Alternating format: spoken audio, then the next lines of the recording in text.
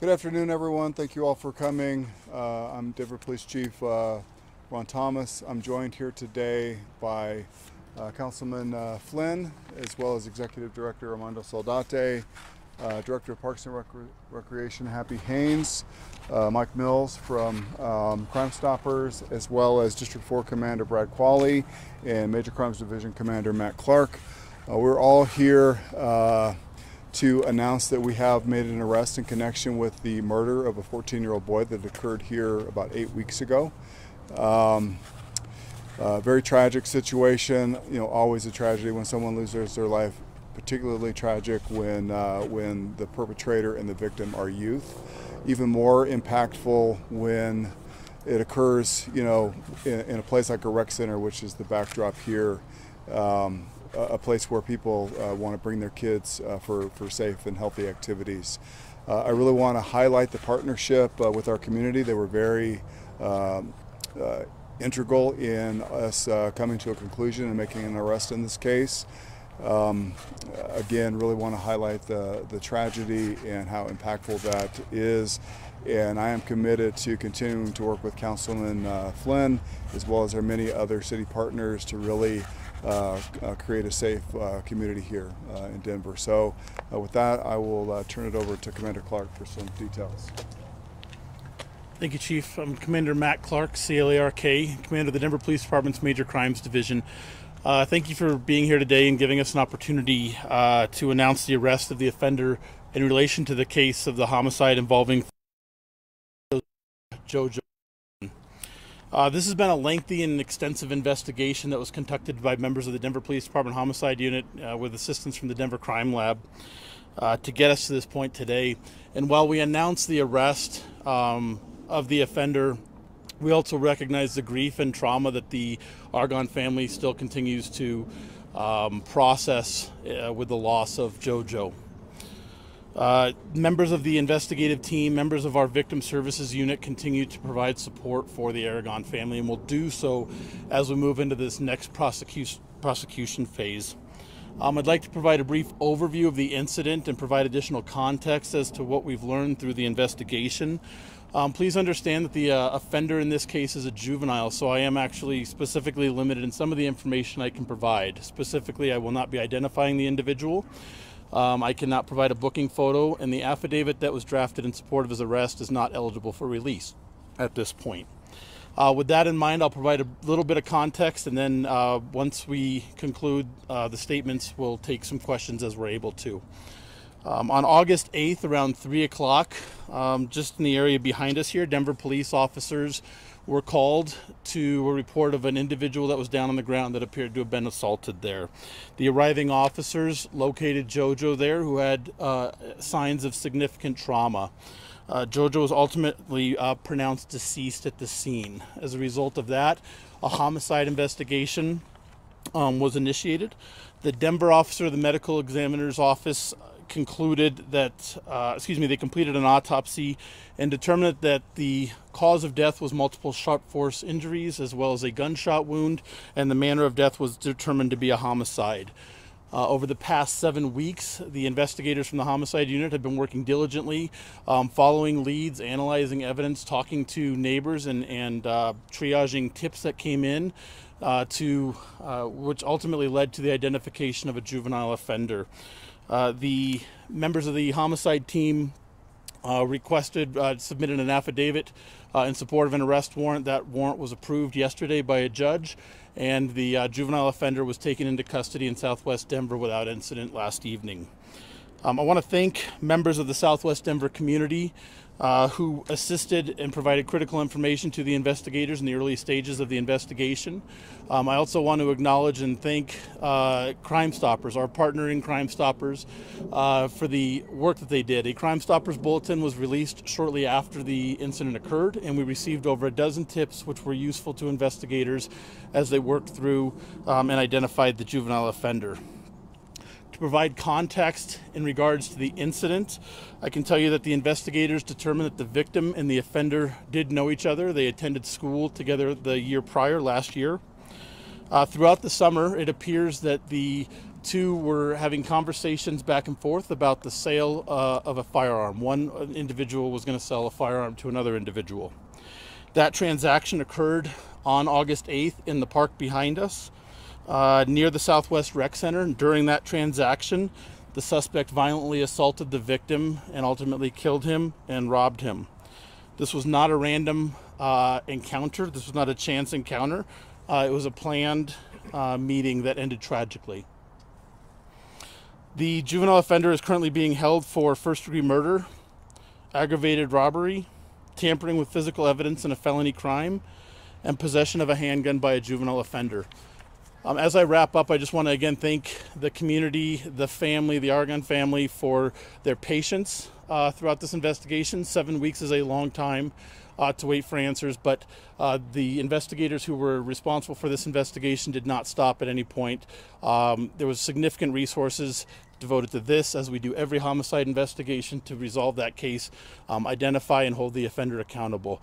The Denver District Attorney's Office will ultimately determine what charges will be filed and if or whether the juvenile will be charged as an adult.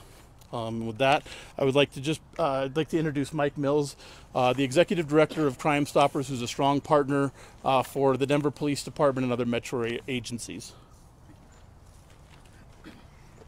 Thank you all for being here. I want to thank the community, the Denver Police, and our law enforcement partners. I especially want to thank our coordinator, Detective Sherry Duran, for the hard work that she puts in to get the information to law enforcement, and to our board of directors. Without this partnership and the trust of the community, our organization would not be viable and credible. So thank you very much. Thank you, Mike. At this time, I'd like to introduce Kevin Flynn, give him an opportunity to say a few words about the community that he represents. Thank you, Chief. I know that you're here to ask questions. I won't hold you up much longer. I used to do what you do, and when I was a night cops reporter at the Rocky Mountain News, I got to know that the Denver Police Department's homicide unit was top-notch from the 80s and the 90s, and I think today is no exception. They work tirelessly, but they also require help from the community, many of whose members are here today. Because when this happened, this community came together. It's no lie when the chief says that the community really produced information that was helpful. A short time after JoJo was killed in this building here, we held a meeting on short notice, and 140 of our neighbors turned out to hear more about it and to interact with the chief, with Commander Qualley from District 4, with Matt Clark, and with the other folks who were here from DPD. And we really pulled together.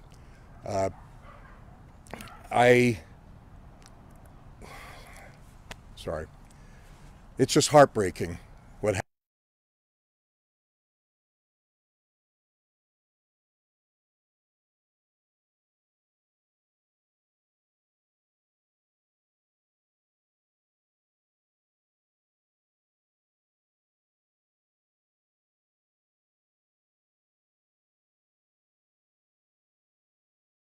Bring up another Director Happy Haynes. Thank you, Chief, and for all of you for being here. I first want to extend again my condolences to the Aragon family. As Councilman Flynn said, it's the most unbearable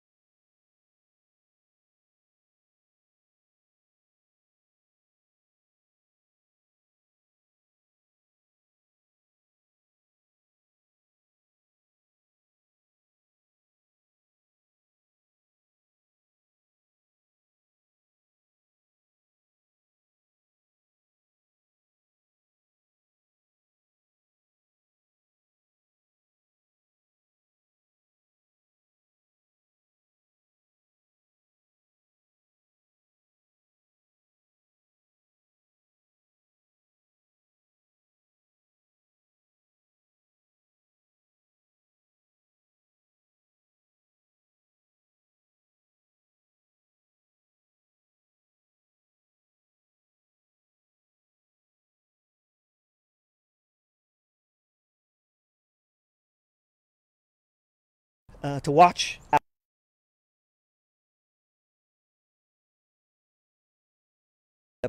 with our police and all of the agencies who try to make our communities wonderful places to live. So again, thank you for being out here, and again, thank you to the community. Thank you, Director Haynes. That concludes the presentation portion of our briefing. I can answer questions at this time.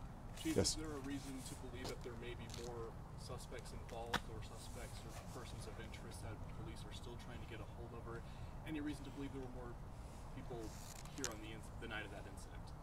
I don't believe so, but I'll defer to Commander Clark to answer that more thoroughly. The question was, do we believe there's anybody else responsible or outstanding in this case? At this point, we believe the offender that we have in custody is responsible for JoJo's death. We are looking at the possibility of that other people possibly were involved, but at this point, there's not evidence to support that. If anybody has any information or evidence to support that, we'd ask that they call Crime Stoppers and remain anonymous, and we can provide that information to our investigators. Are you able to differentiate between who was buying and selling this firearm? We do know that, but that's not something we're going to release at this point. Yes, ma'am. Do you know if the gun being sold in the transaction was the one used in the crime? That's also something I'm not able to disclose at this point.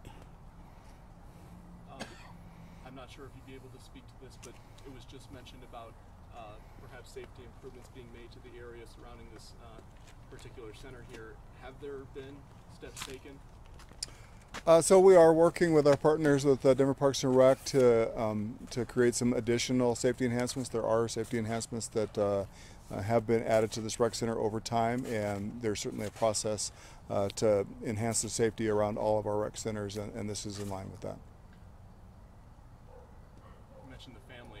Do they have a message at all for the public on this particular day? I know that we're all hearing everything, so I just wanted to see if there was... So we did have an investigator reach out directly with them and have a conversation. I won't share the details of that conversation. Commander, Chief, you talked about community a lot, and there's a lot of members of the community here, and you gave credit to them for, getting you guys closer. Absolutely, I think we did that. And I'll say that again. Very thankful for members of the community that helped us.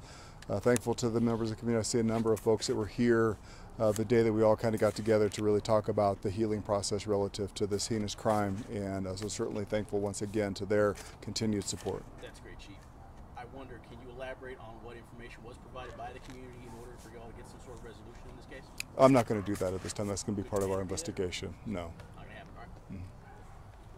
Councilmember Flynn, do you have another reason for what may have compelled you to come out here and make a statement today? I know that you mentioned that you had been in meetings and everything here. Repeat the first part. What compelled you to come out here today specifically with this as well? I know that This is probably the most terrible crime that's ever occurred in this neighborhood. I live 2 blocks up the street. We got 140 of our neighbors to fill that gym about a month ago, shortly after the crime. This is just a terrible, terrible event that needed to be addressed. And it's the heart of my community. And we've had enough of it. And what the chief said is correct, or what Matt said is correct. Who said? Whoever said it. Guns in the hands of children produce terrible results. And we simply have to address youth gun violence in this city. We're looking at the 2023 budget right now, and there is funding in there that addresses that, and we'll be looking at it very closely. I'm going to wonder now if it's enough. Thank you.